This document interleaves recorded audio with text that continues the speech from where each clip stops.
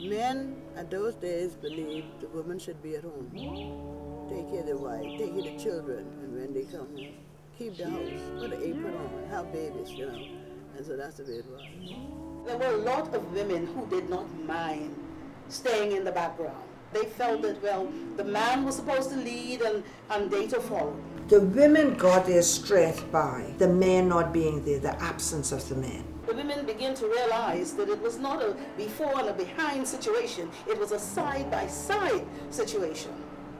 And I believe that was when they began to, the woman in them began to wake up. And that was when they decided, well, if you're going to get anywhere, you're going to have to fight. And that was when the fight started.